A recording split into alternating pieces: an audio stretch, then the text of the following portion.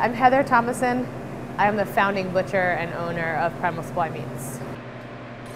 When I was a kid, I actually trained to become a professional dancer. So I studied ballet and modern and most classical dance techniques, and I did that all the way into college. And I ended up becoming a graphic designer instead.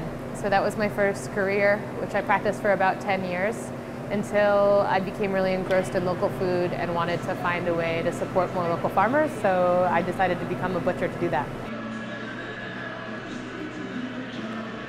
When I was training and trying to break into the trade, I was always the only woman among all the men. But now that I am in a leadership position, I have a lot of women that I work with. Women come to me. Like our business attracts females who want to learn the art of butchery, and a lot of times the women are the best people for the job. I've had customers at the counter who have looked past me to someone standing behind me who works for me, rather than asking me for help. I've had them tell me, "Oh, be careful, that's sharp," or "Maybe you should ask a man to do it."